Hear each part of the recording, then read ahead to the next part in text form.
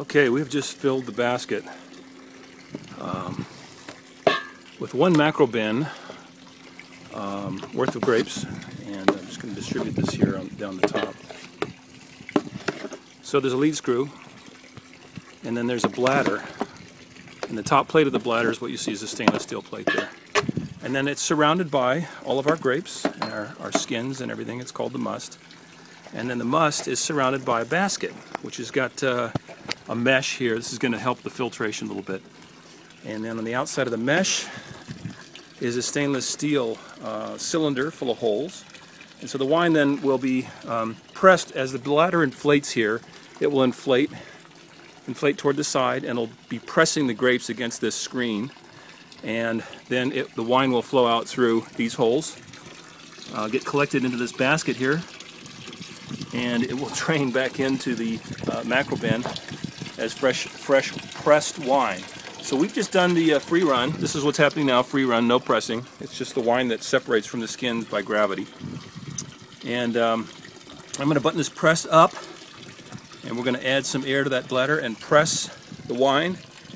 But before we do that, I'm going to have to put a plastic bag on the outside, because otherwise this wine, when it's pressed, will be spraying off here in various directions about 12 feet.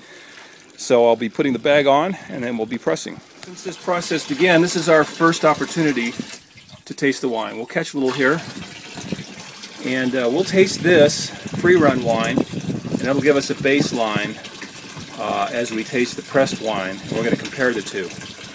So let's see. Very nice, very nice. It's nice and dry, but very young. Still has some yeast in it. I think it's going to be a really nice wine. So now that I've tasted the free run, we're going to go ahead and finish filling the basket, and we'll taste the wine as it's pressed.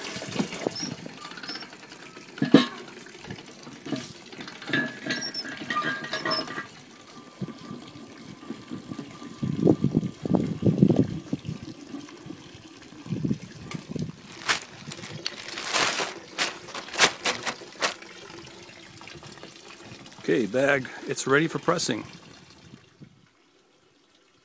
Okay, let's add some more air.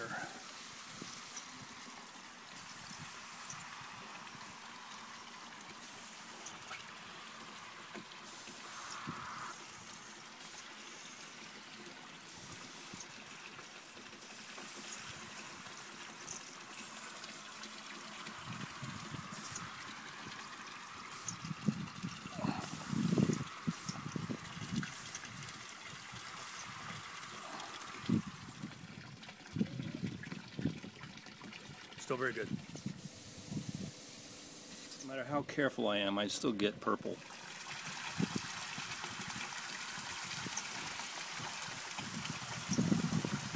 With our top pressure, we're pressing at 35 psi. As the pressing finishes, I can remove that outer bag because we're not squirting wine 20 feet in each direction. And the last little bit of wine is being separated from the grapes. It's a little more tannic, nice and complex. I think it'll be a nice mix with the free run.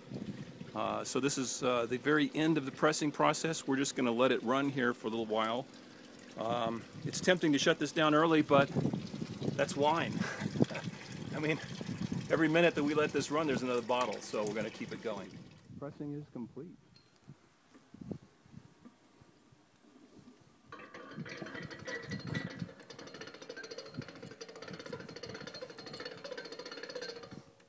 Okay, and this is the cake that's been left behind.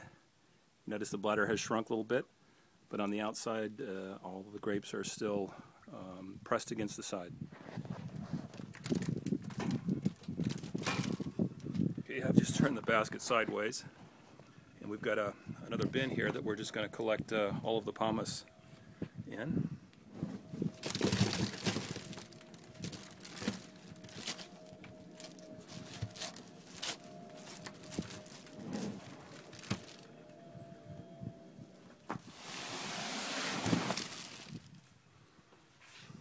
Okay,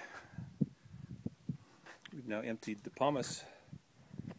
Boy, this is really rich and full of flavor, and the only thing you can do with this is distill it if you want to make grappa.